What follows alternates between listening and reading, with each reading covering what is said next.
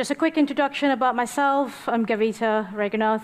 I'm a principal data scientist with a company called Advancing Analytics. We've got loads of resources there in case you want to get in touch with us. When I'm not working as a principal data scientist, I'm involved in loads of organizations as well in the community.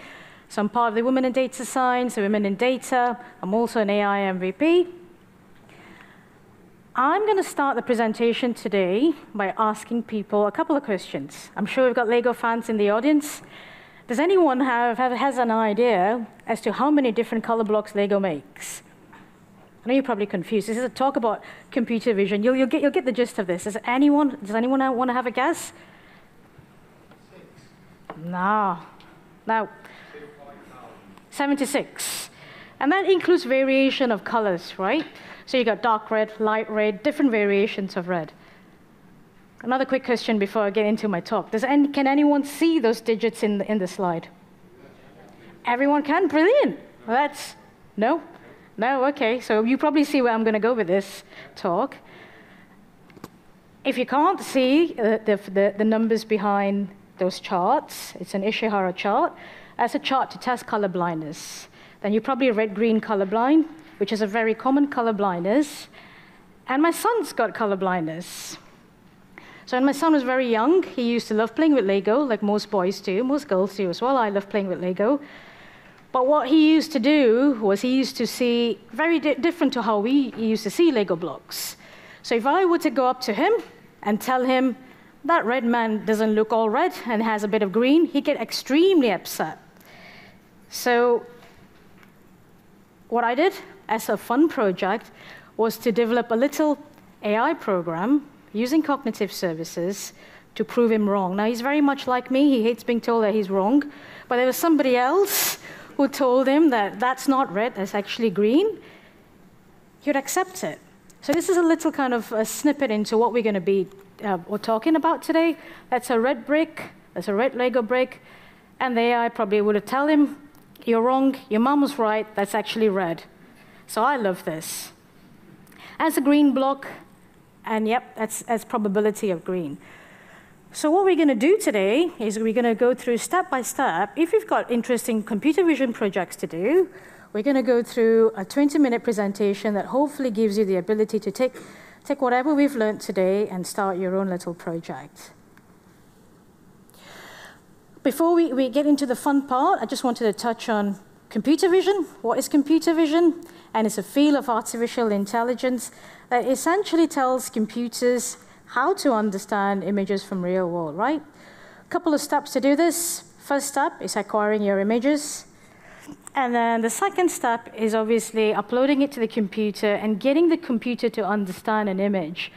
And the way it does this is it draws several grids on your images, and then it uses image processing techniques. Here we've got RGB values, so every little grid will be assigned an RGB value of 0 to 255. So once you do that, you then can go and do a lot of computer vision tasks, okay? There's more than this. What 6 has been highlighted on the screen, but this is probably your most popular computer vision task. So if you're doing multi-label image classification, through to detection, through to face detection, recognition, and optical character recognition, all these falls under the umbrella of computer vision. So to do a computer vision task, there's a couple of steps involved. You start with capturing your images, loading your images onto your computer. Then you go through image processing, and this involves, depending on what you're trying to do, you probably try and remove grayscale, rotation, translation, loads of different techniques involving image pre-processing if you're doing computer vision tasks. Then you move on to feature extraction. Then you have feature extraction when you're doing a computer vision task. It's about detecting edges, corners. If you've got color histograms, you try and just extract all those features out from an image. Then you have model selection, and it goes through, right? You evaluate your model, you deploy your model, and then the fun part comes where you make inference. Can be very complicated if you don't know what you're doing, and it requires experience and specialist knowledge. And what we're going to do today is we're going to do it in an automated way, right? Computer vision, up and coming, is gaining a lot of traction in a lot of verticals and industries at the minute. And if you look at all the big cloud vendors, from your Amazon to Google to Azure, they all offer capabilities for you to do computer vision in an automated way. But today what we're going to do is we're going to look at Azure Cognitive Services. I mean, yesterday there was a great talk on cognitive services by Gossiar, actually, that gave you a comprehensive overview about cognitive services.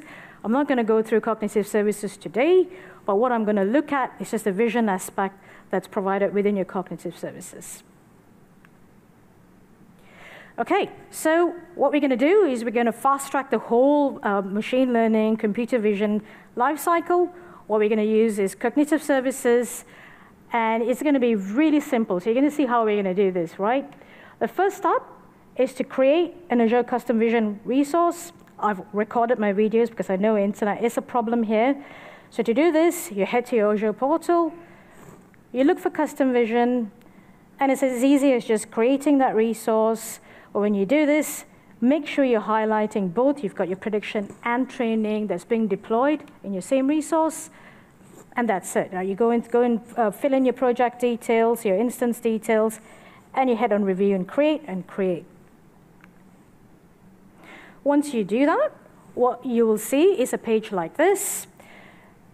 And as simply as just going to Custom Vision portal, which is also available on a website, and you sign in. And when you sign in, you get a blank-looking page like this. And that's it. You're ready to start, right? So to start any new projects, you click on New Projects. What we're going to do is go through these steps, right? The resource that's been spun up, it's a matter of just filling in those details, and then it's going through this option of what you're trying to do. So with Custom Vision, you've got two project types. You've got either classification, or you have object detection, where you're trying to detect certain objects within an image. Because we are doing classification in this talk, we're going to choose classification as a project type.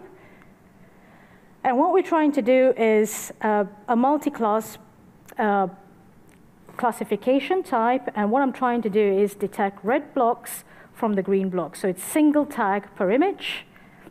And then you've got lots more options here. Now, I've gone for the general A2 option, but if you're doing kind of food project where you've got photographs of dishes, then you can go ahead and choose what you're trying to do, really. So you've got retail, landmarks, and food. You choose something that's appropriate to your vision task. And once you do that, it's as simple as just uploading all your images. So here I've got a recording where I'm uploading all my green blocks. And I've only uploaded 35 images, so as little as 35 images, you can create a pretty accurate model. I'm tagging it as green, so I'm telling the computer these are all my green blocks. And once I do that, I need to upload my red blocks. And I do the same, right? So I tell the computer where all my red blocks are. I'm uploading everything. And I'm also tagging it appropriately as red.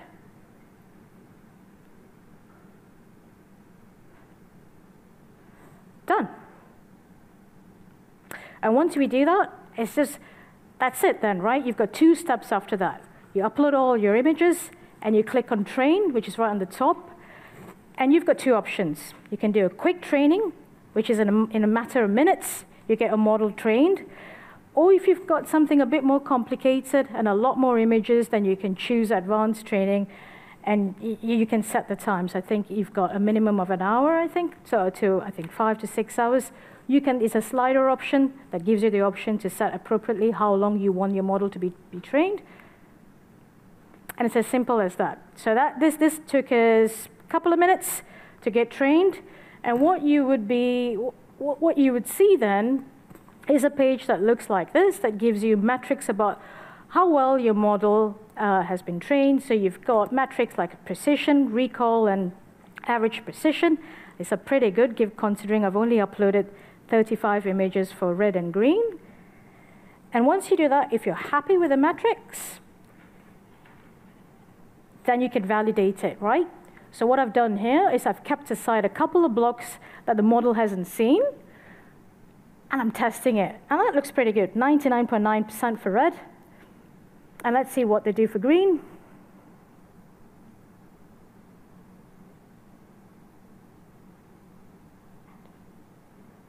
That's good. That's a really good probability with just 35 images. Now, obviously, if I upload it a lot more, I'll probably get far better accuracy.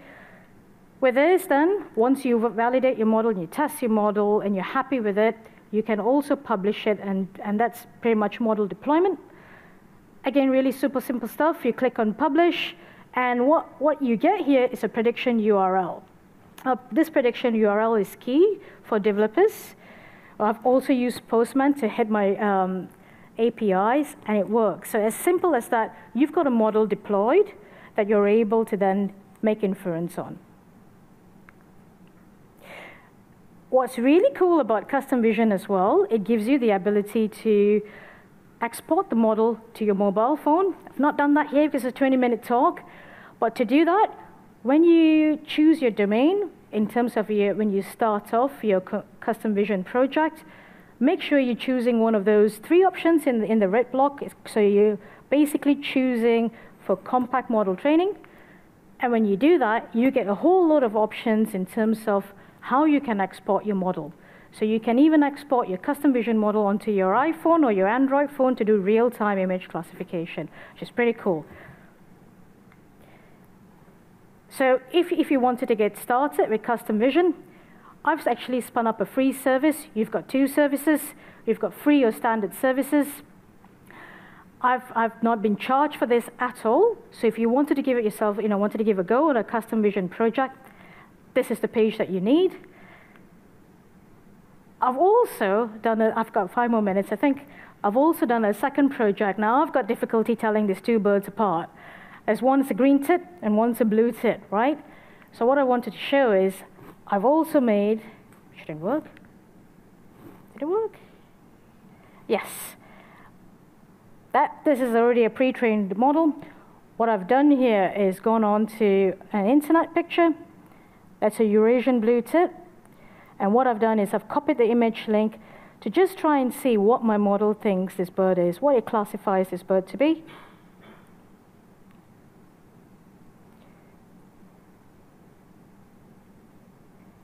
And it does it, so it gives me a probability that it's a blue tit as well.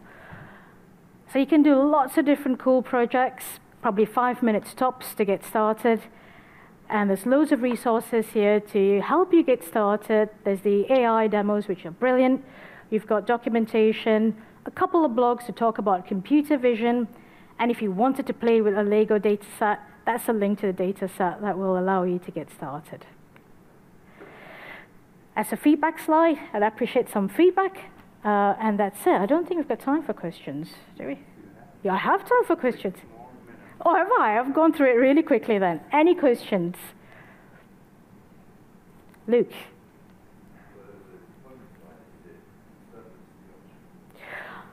I don't think, no, it's API, so I don't think it's serverless. I don't know, I'm not sure. I'll have to find out. Any other questions? How does the AutoML and the Cognitive Services compare to things like YOLO or RTNN or other sort of big pre-trained models? This is pretty good. I mean, I've played with YOLO as well before. I think this is good if you want to get started very quickly. You've got pre-trained models. YOLO is also a pre-trained model, so I don't think this is a YOLO model behind Cognitive Services. I think it's a neural net model actually. So I'm not sure. I've not used YOLO to classify Lego bricks. All I've done is use Cognitive Services to classify Lego blocks. One question? Is it better to have multiple models or a single one? If you want to classify Lego bird, Yeah. So those 2 were 2 different projects, but they use the same kind of, so they use the model behind those 2 projects are the same. The only difference is I'm telling the model that they're 2 different tags. So with Lego, I'm telling the model is a red brick, green brick. With a bird model, I'm saying it's a blue tip, green tip model. So it learns from you telling it what the labels are. So, yeah. Cool. Any other questions? Okay, go ahead. In your examples, you always had two categories. If you had lots of categories, is there a more efficient way to tag them? No, you can add more categories as well. There was manual, like folder and stuff. Yeah, Categories. that's the manual part of it. So the easiest thing to do is try and do some pre-processing. So if you've got, for example, your green tits in one folder, your blue tits in one folder, and other birds, then you can upload the images quickly and easier that way. Thank you. Cool. Good. Right. No more questions? Cool. Thank you.